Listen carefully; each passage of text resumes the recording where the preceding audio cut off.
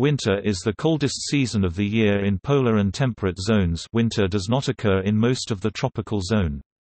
It occurs after autumn and before spring in each year. Winter is caused by the axis of the Earth in that hemisphere being oriented away from the Sun. Different cultures define different dates as the start of winter, and some use a definition based on weather. When it is winter in the northern hemisphere, it is summer in the southern hemisphere, and vice versa.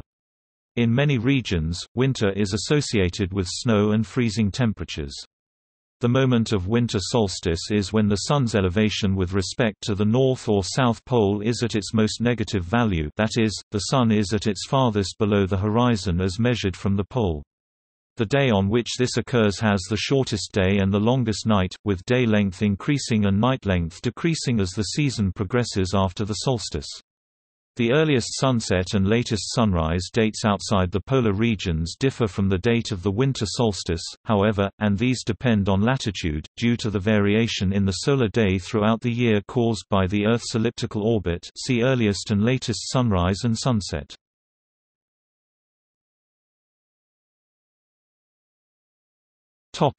Etymology.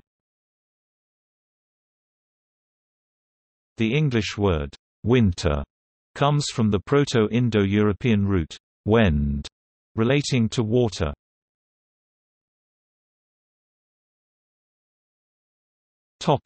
Cause. The tilt of the Earth's axis relative to its orbital plane plays a large role in the formation of weather. The Earth is tilted at an angle of 23.44 degrees to the plane of its orbit, causing different latitudes to directly face the Sun as the Earth moves through its orbit. This variation brings about seasons. When it is winter in the Northern Hemisphere, the Southern Hemisphere faces the Sun more directly and thus experiences warmer temperatures than the Northern Hemisphere. Conversely, winter in the Southern Hemisphere occurs when the Northern Hemisphere is tilted more toward the Sun. From the perspective of an observer on the Earth, the winter sun has a lower maximum altitude in the sky than the summer sun. During winter in either hemisphere, the lower altitude of the Sun causes the sunlight to hit the Earth at an oblique angle. Thus a lower amount of solar radiation strikes the Earth per unit of surface area. Furthermore, the light must travel a longer distance through the atmosphere, allowing the atmosphere to dissipate more heat. Compared with these effects, the effect of the changes in the distance of the Earth from the Sun, due to the Earth's elliptical orbit, is negligible. The manifestation of the meteorological winter freezing temperatures in the northerly snow-prone latitudes is highly variable depending on elevation, position versus marine winds and the amount of precipitation. For instance, within Canada, a country of cold winters, Winnipeg on the Great Plains, a long way from the ocean, has a January high of -11.3 degrees Celsius (11.7 degrees Fahrenheit) and a low of -21.4 degrees Celsius (-6.5 degrees Fahrenheit). In comparison, Vancouver on the west coast with a marine influence from moderating Pacific winds has a January low of 1.4 degrees Celsius (34.5 degrees Fahrenheit) with days well above freezing at 6.9 degrees Celsius (44.4 degrees Fahrenheit). Both places are at 49 degrees north latitude, and in the same western half of the continent. A similar but less extreme effect is found in Europe. In spite of their northerly latitude, the British Isles have not a single non-mountain weather station with a below freezing mean January temperature.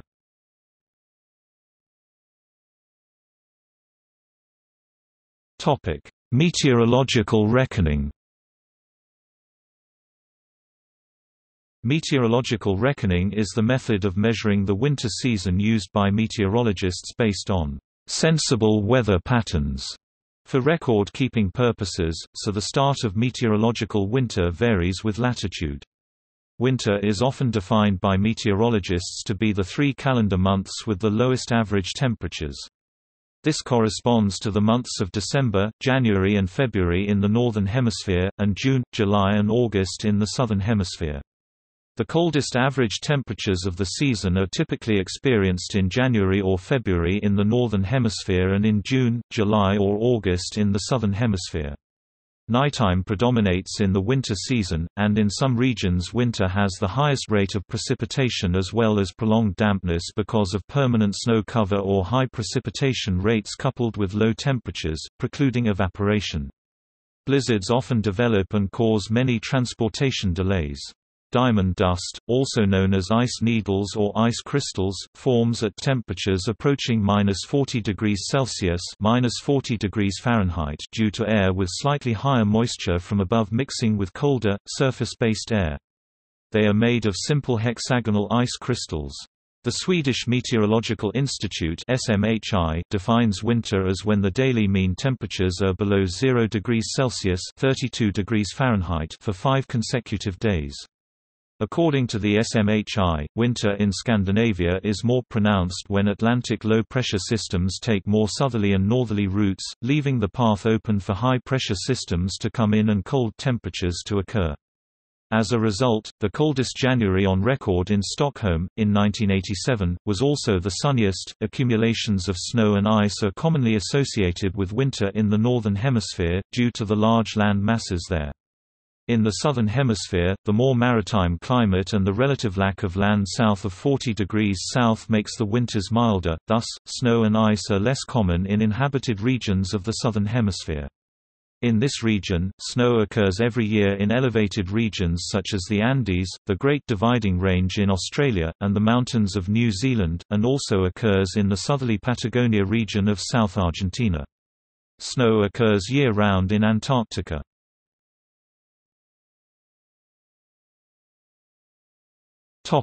Astronomical and other calendar-based reckoning.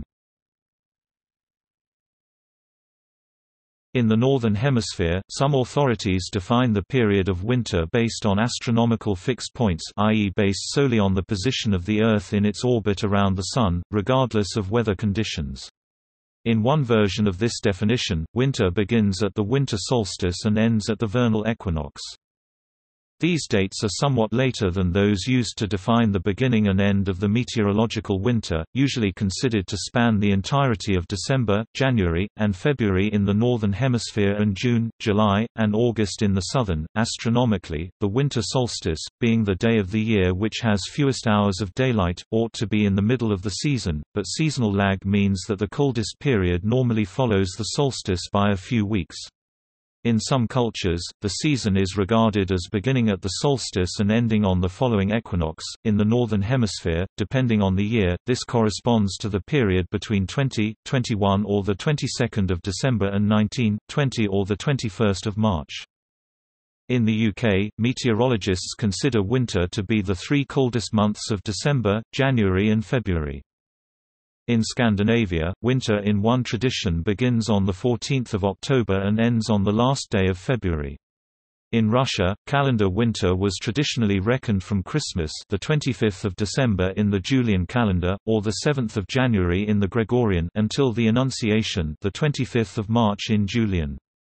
In many countries in the Southern Hemisphere, including Australia, New Zealand and South Africa, winter begins on 1 June and ends on 31 August. In Celtic nations such as Ireland, using the Irish calendar, and in Scandinavia, the winter solstice is traditionally considered as midwinter, with the winter season beginning 1 November, on All Hallows, or Samhain. Winter ends and spring begins on Imbolc, or Candlemas, which is 1 or 2 February.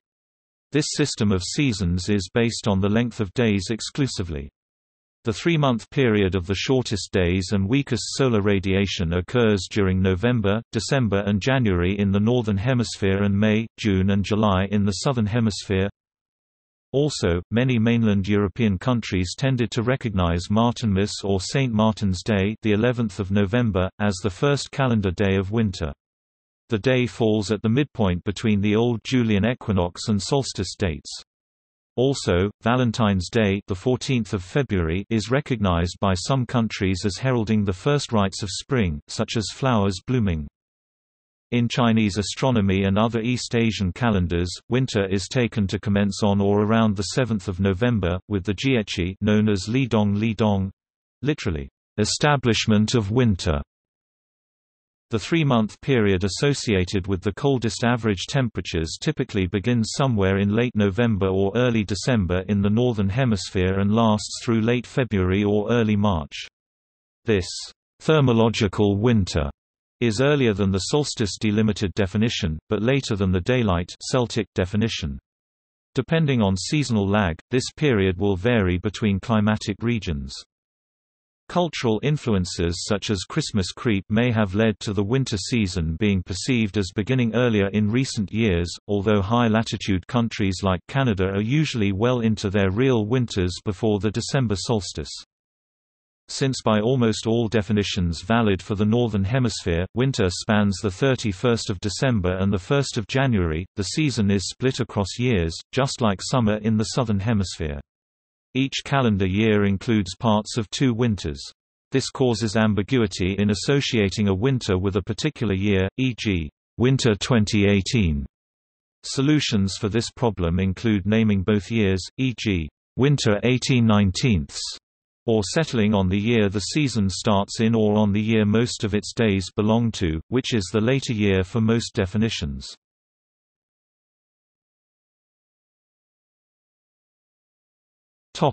Ecological reckoning and activity. Ecological reckoning of winter differs from calendar-based by avoiding the use of fixed dates. It is one of 6 seasons recognized by most ecologists who customarily use the term hibernal for this period of the year, the other ecological seasons being provernal, vernal, estival, serotinal, and autumnal. The hibernal season coincides with the main period of biological dormancy each year, whose dates vary according to local and regional climates in temperate zones of the Earth. The appearance of flowering plants like the crocus can mark the change from ecological winter to the provernal season as early as late January in mild temperate climates. To survive the harshness of winter, many animals have developed different behavioral and morphological adaptations for overwintering. Migration is a common effect of winter upon animals, notably birds. However, the majority of birds do not migrate—the cardinal and European robin, for example. Some butterflies also migrate seasonally. Hibernation is a state of reduced metabolic activity during the winter. Some animals sleep during winter and only come out when the warm weather returns, e.g., gophers, frogs, snakes, and bats. Some animals store food for the winter and live on it instead of hibernating completely. This is the case for squirrels, beavers, skunks, badgers, and raccoons. Resistance is observed when an animal endures winter but changes in ways such as color and musculature. The color of the fur or plumage changes to white in order to be confused with snow and thus retains its cryptic coloration year-round. Examples are the rock ptarmigan, Arctic fox, weasel, white-tailed jackrabbit, and mountain hare. Some fur-coated mammals grow a heavier coat during the winter, this improves the heat retention qualities of the fur. The coat is then shed following the winter season to allow better cooling. The heavier coat in winter made it a favorite season for trappers, who sought more profitable skins. Snow also affects the ways animals behave. Many take advantage of the insulating properties of snow by burrowing in it. Mice and voles typically live under the snow layer. Some annual plants never survive the winter. Other annual plants require winter cold to complete their life cycle, this is known as vernalization. As for perennials, many small ones profit from the insulating effects of snow by being buried in it. Larger plants, particularly deciduous trees, usually let their upper part go dormant, but their roots are still protected by the snow layer. Few plants bloom in the winter, one exception being the flowering plum, which flowers in time for Chinese New Year. The process by which plants become acclimated to cold weather is called hardening.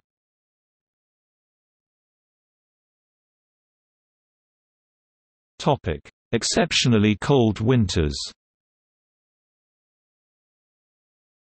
1683 to 1684, the Great Frost, when the Thames, hosting the River Thames Frost Fairs, was frozen all the way up to the London Bridge and remained frozen for about 2 months. Ice was about 27 centimeters (11 in) thick in London and about 120 centimeters (47 in) thick in Somerset. The sea froze up to 2 miles (3.2 kilometers) out around the coast of the southern North Sea, causing severe problems for shipping and preventing use of many harbors. 1739 to 1740, one of the most severe winters in the UK on record. The Thames remained frozen over for about 8 weeks. The Irish famine of 1740 to 1741 claimed the lives of at least 300,000 people. 1816 was the year without a summer in the Northern Hemisphere. The unusual coolness of the winter of 1815 to 1816 and of the following summer was primarily due to the eruption of Mount Tambora in Indonesia, in April 1815. There were secondary effects from an unknown eruption or eruptions around 1810, and several smaller eruptions around the world between 1812 and 1814. The cumulative effects were worldwide, but were especially strong in the eastern United States, Atlantic Canada, and northern Europe. Frost formed in May in New England, killing many newly planted crops, and the summer never recovered. Snow fell in New York and Maine in June, and ice formed in lakes and rivers in July and August. In the UK, snow drifts remained on hills until late July, and the Thames froze in September. Agricultural crops failed and livestock died in much of the Northern Hemisphere, resulting in food shortages and the worst famine of the 19th century. 1887 to 1888, there were record cold temperatures in the upper Midwest, heavy snowfalls worldwide, and amazing storms, including the Schoolhouse Blizzard of 1888 in the Midwest in January, and the Great Blizzard of 1888 in the eastern US and Canada in March. In Europe, the winters of early 1947, February 1956, 1962–1963, 1981–1982 and 2009–2010 were abnormally cold. The UK winter of 1946–1947 started out relatively normal, but became one of the snowiest UK winters to date, with nearly continuous snowfall from late January until March. In South America, the winter of 1975 was one of the strongest, with record snow occurring at 25 degrees south in cities of low altitude, with registration of -17 degrees Celsius (1.4 degrees Fahrenheit) in some parts of southern Brazil. In the eastern United States and Canada, the winter of 2013–2014 and the second half of February 2015 were abnormally cold. However, the winter of 2014–2015 did have a balmy December and a normal January.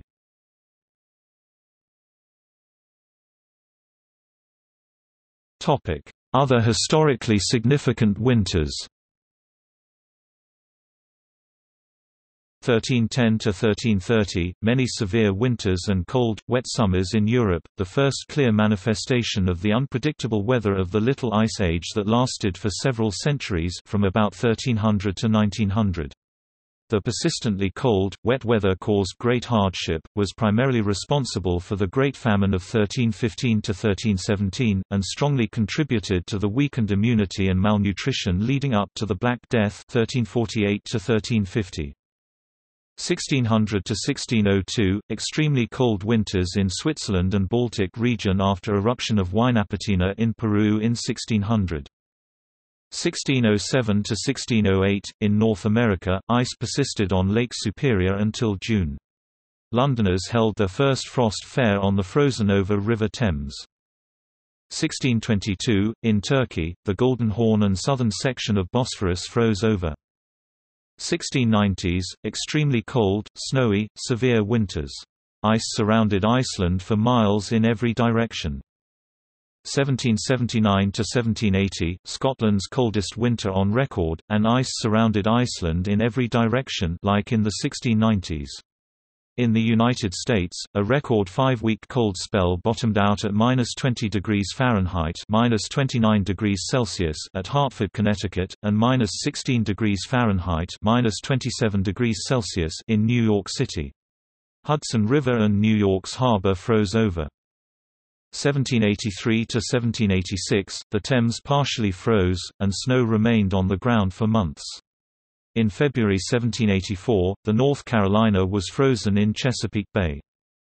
1794 to 1795, severe winter, with the coldest January in the UK and lowest temperature ever recorded in London, -21 degrees Celsius (-6 degrees Fahrenheit) on the 25th of January.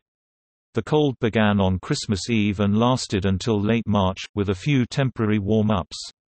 The Severn and Thames froze, and frost fairs started up again. The French army tried to invade the Netherlands over its frozen rivers, while the Dutch fleet was stuck in its harbour.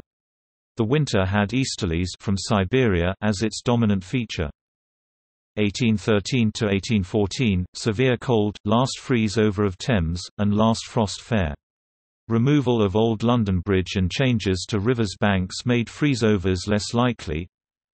1883 to 1888, colder temperatures worldwide, including an unbroken string of abnormally cold and brutal winters in the upper Midwest, related to the explosion of Krakatoa in August 1883.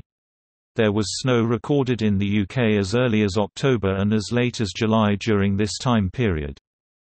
1976–1977, one of the coldest winters in the U.S. in decades.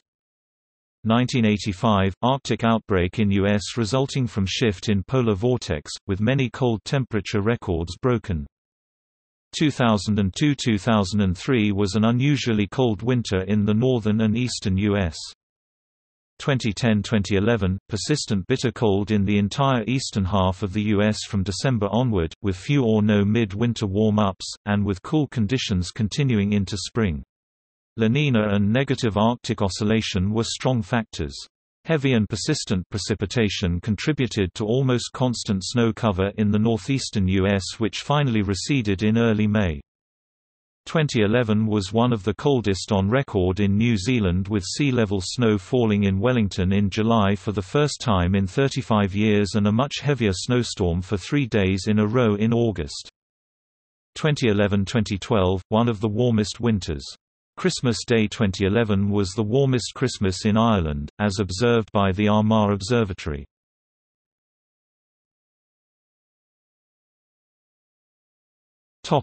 Humans and winter. Humans are sensitive to cold, see hypothermia. Snowblindness, norovirus, seasonal depression. Slipping on black ice and falling icicles are other health concerns associated with cold and snowy weather. In the Northern Hemisphere, it is not unusual for homeless people to die from hypothermia in the winter. One of the most common diseases associated with winter is influenza.